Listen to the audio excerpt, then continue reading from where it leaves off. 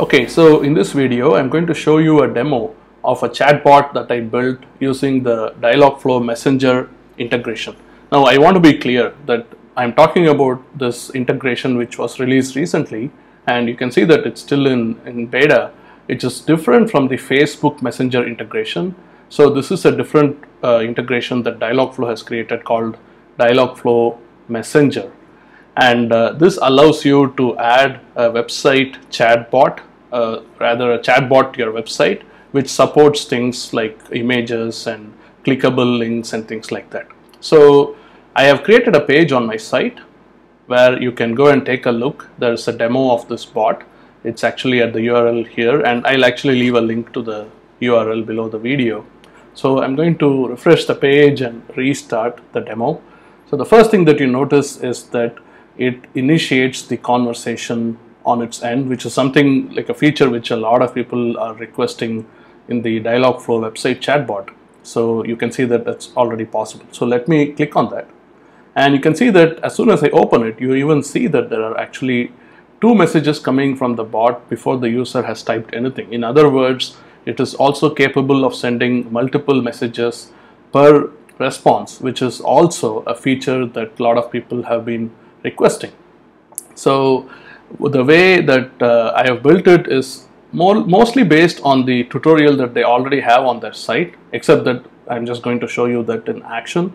So the first thing that I want to do is show you this response type called description. So it's going to be show me description, and you can see that it has a title, and then you can have multiple lines of text. And after that you have something called an info type. So let's go ahead and check that out. Show me info, and you notice that it has this image. It supports adding this image on the side, and then there's a title, and there's also a subtitle. It's a clickable it's a clickable card, so it actually goes to, and I made it go to google.com. So that's the other type of response that is supported by the Dialogflow Messenger integration. And the next thing that you're going to see is the image. So let's try that. Show me image. And one of the things that you have to remember with the image type is that it actually fills out the entire width of the chat widget. So with images which are smaller than your chat widget width will actually look a bit distorted, and the ones which are larger will get compressed down to the size, and usually they look okay.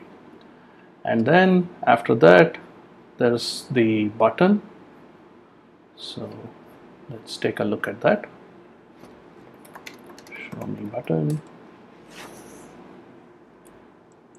and you can see that you have this icon, and then you have some text, and you also see that the whole thing is clickable once again. So if I click on that, I've also made that go to google.com.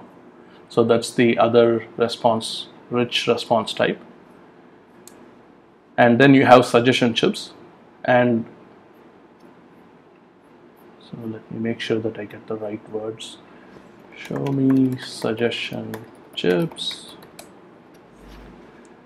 And in the case of suggestion chips, the nice thing is that they actually look like buttons, and you can interact with them as if they were buttons. So if I were to just say yes, now one thing you have to understand is that obviously I haven't handled saying this message yes in my text, in my chatbot, so it's going to say, can you say that again? But that's to be expected. And the next thing that I want to show you is the list response type, and here I have to say show me list.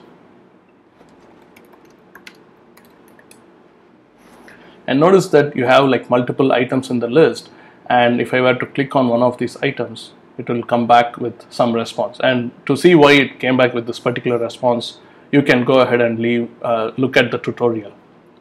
So the other thing is the accordion type, and this is an interesting one, and I'll show you why exactly. Show me accordion. And first of all, it has this collapsible view, but once you open it, notice that it actually supports HTML.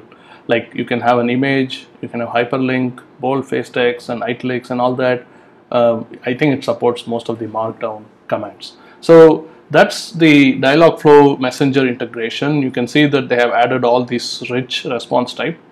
And there are also some other very nice features which it has, which allows you to do a little bit of customization.